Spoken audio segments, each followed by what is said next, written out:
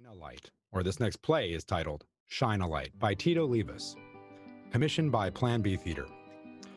Tito Livas is a professional actor residing in Salt Lake City with his husband and 3-year-old son. He is constantly educating his child on the benefits of the creatures we find outside and enjoys living on his small urban farm. When he's not tending to the garden or his animals, you'll most likely find him somewhere in the mountains with his family or on set. This play has been commissioned by Plan B Theater. Since 1991, Plan B has developed and produced unique and socially conscious theater created by Utah playwrights. They share stories with a local point of view, as well as global stories from a local perspective. The characters for today's play are... Hi, I'm Dev. I'm a young boy. I'm Dilly, a roly-poly. I'm Ant number 7. I'm Ant number 8. We're Ant brothers. Yeah. I'm Tulip. And I'm Daisy. We're the Bee Sisters. And I'm an old snail and I'm sleeping. And I am the stage direction and an offstage voice. Scene 1. A backyard. Fall. The stage is covered in grass and flanked with big shady trees of various colors. There are various types of fall flowers growing downstage right and left. Upstage center is a garden box with vegetables and fruit growing inside, including tomatoes, pumpkins, and strawberries. There is a dirt path curving up to the garden box from stage right. Squatting down in the dirt with a strawberry in one hand and a magnifying glass in another is Dev. Where are you? I know you're here somewhere. I'm gonna find you, and I'm gonna burn you. Dev? What are you doing? Nothing. Dev! Nothing. So if I walk out there right now, I won't find you trying to burn bugs with your magnifying glass? No. Dev? Ugh, they're just stupid ants. Not to me, they're not. Inside, now. Ugh. Scene 2. The stage is now Dev's bedroom. Toys of all sorts are scattered around the room. Clothes on the floor, posters on the wall, etc. There is a window upstage center with his bed underneath it. Dev enters.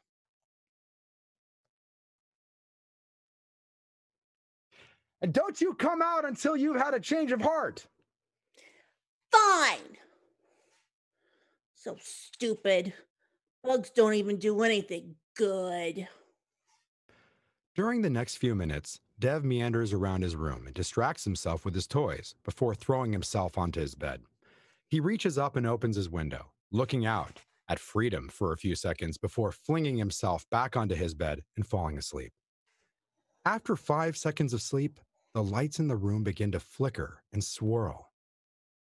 The lights then change colors, making the room look like a massive laser light show. Only light from the window is streaming into the room. A silhouette of a dragonfly in the distance is seen rising up from the bottom of the window. As the song progresses, it gets larger and larger, flying towards the window until the giant dragonfly is in the room. It lifts Dev, still asleep, out of the bed. As Dev is lifted out of the bed, the entire room begins to change. Grass begins to grow up from the ground, growing taller and taller until it's at the height of the ceiling. A few flowers spout up from the ground, the size of cars. Giant rocks roll onto the stage, and from the ceiling in the upstage left corner of the room, a giant strawberry grows. By the end of the transformation, the bedroom is completely gone, and Dev and the dragonfly have flown into the distance and have all but disappeared. Scene 3. In the grass, Dev is on the floor. Stage left, still asleep. 7 and 8 enter as it lights up. I cannot believe you lost to Sugar 8. Now what are we going to bring back to the colony? The queen is going to be disappointed. I know. I'm sorry, 7, but that starling was bouncing right in front of me, and I got scared. Ugh, starlings. They're the worst. They really are. Anyway, I'm sure it'll be fine. There's got to be something around here we can take back to the colony. Maybe a dead fly or something. You really think we're gonna just find a dead fly around here just lying around unclaimed? Well, maybe. I don't know. What is that? Oh, I don't know, but it looks awful, though. Is it alive? 7 kneels down and starts sniffing Dev. Whoa, no, definitely dead. Oh, that's terrible. Well, should we take it back? I mean, it looks like it would have some good protein. I don't know. Well, we can't go back empty-handed, and this is better than nothing. Yeah, I guess you're right. Okay, let's lift it up and get it out of here. They lift up Dev. Enter Dilly. Oh, hey, fellers. What you got there? Hi. Hey, Dilly. Look what we found. We have no idea what it is. All we know is that it's dead and rotting. Ooh, that what I smell? Smells awful. Can I eat it? We're taking it back to the colony. Sorry, Billy. Dev wakes up. Ah! 7 and 8 drop him and run around. Ah! Where am I? What's happening? Who are you? Who are you? You're supposed to be dead. It's a living dead thing. Dead? I'm not dead. There is no way anything alive could smell that bad. I don't smell. Now, tell me what's happening. Wait. Are you ants? Dilly starts to unroll. Of course we're ants. And you were supposed to be our lunch. Your lunch? You were gonna eat me? Duh, we're ants. We literally eat almost everything.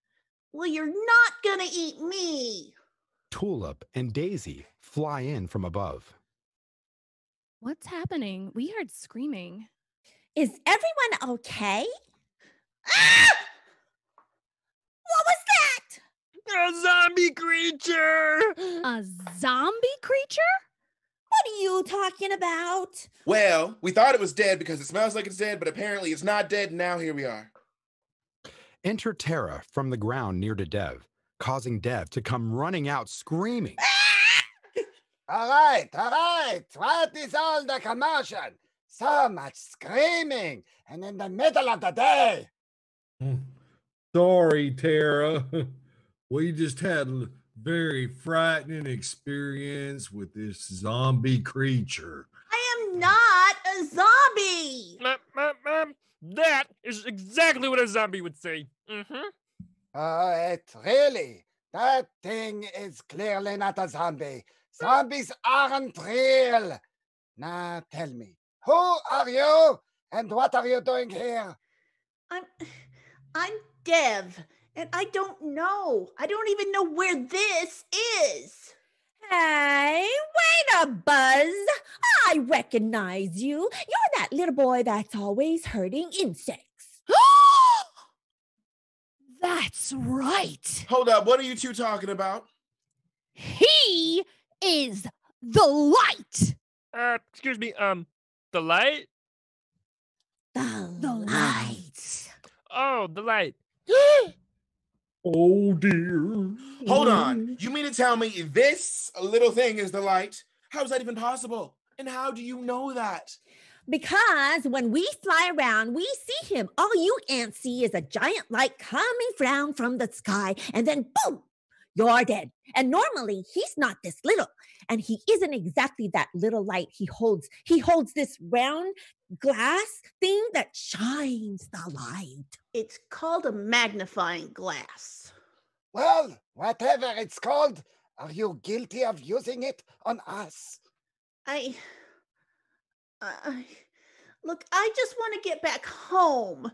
How is this even happening? Well, if you really are the light, then it was probably Onyx. Come on, Dilly. Come on, Dilly Onyx. That's a myth. Oh, well, how else do you explain it? Onyx is no myth, and this creature proves it. Who is Onyx? She's an ancient creature who protects our kind from things that would needlessly harm us. Yeah, Onyx. Anax is Latin for for dragonfly. Now, why do I know that? But she's not real. And even if she were, why would she come back now? Hello. He likes to burn ants for fun and step on us when we're just collecting pollen from clover. And pull us apart from both ends. And no, we do not go back from that. And flick us so hard that we go flying through the air, and when we land, we explode like little tiny bombs. Poor Jerry. But you're just bugs. And you eat each other all the time anyway. What's the difference? The difference is we are not taking life simply to take life. Yeah, sometimes we need to do things like that to survive.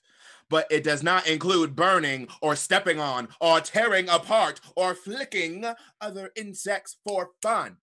Exactly. We don't ever needlessly hurt another. It would disrupt the balance we've achieved. We all serve a purpose here, and we all respect each other and the jobs we do in order for us all to live harmoniously together. Mm-hmm. Oh, I didn't know that. What jobs do you all do? Well, Tulip and I pollinate flowers in all sorts, including the flowers and everything in that garden, like the tomatoes and the pumpkins and the strawberries you are constantly eating. Without us pollinating those, you would never have any fruit to eat. Oh, and Seven and I, along with all our brothers, sisters, aunts, uncles, cousins, all that, we dig tunnels under the ground, which helps aerate the soil and helps water circulate down there. We also collect any decaying food and turn it into good soil. Uh-huh. Which is also what worms do with all the dead leaves and petals and such that fell onto the ground. They eat all of that stuff and turn it into nutrient-rich dirt. And by doing so, the worms help everything that grows out of the ground to grow big and strong. Wow. I mean, that's what my parents told me, but I thought they were lying. That's really cool. What do you do? Me? Oh, I do all that stuff too. But I'm a little bit more hardcore. I eat everything, including poop. Sometimes my own. Yeah. That's not a big deal. We even eat our own vomit. You do? Why? Because it's delicious. Don't you like honey? That's our vomit. I used to. Well, listen, Bev. It's Deb. I thought it was bed. Actually, it's Dev. Right, Bev Schmev, listen. Adax has brought you here for a reason, and I'm afraid until she's satisfied that you've learned your lesson, you'll be stuck here. And probably eaten. Which would serve you right? Eaten? Oh, most definitely. But I've learned my lesson. I'm so sorry. I didn't know any of this stuff. I promise I won't ever hurt any of you again or any other insect. I swear. Actually, I'm a crustacean. Oh, you can hurt the mosquitoes. Those things are a menace. She's right on that one, girl. Bev, you say you won't hurt us anymore, but how can we believe you? How can she? You've hurt so many of our kind and... Before Tara can finish, a huge gust of wind blows through the grass and a dark shadow appears over everything.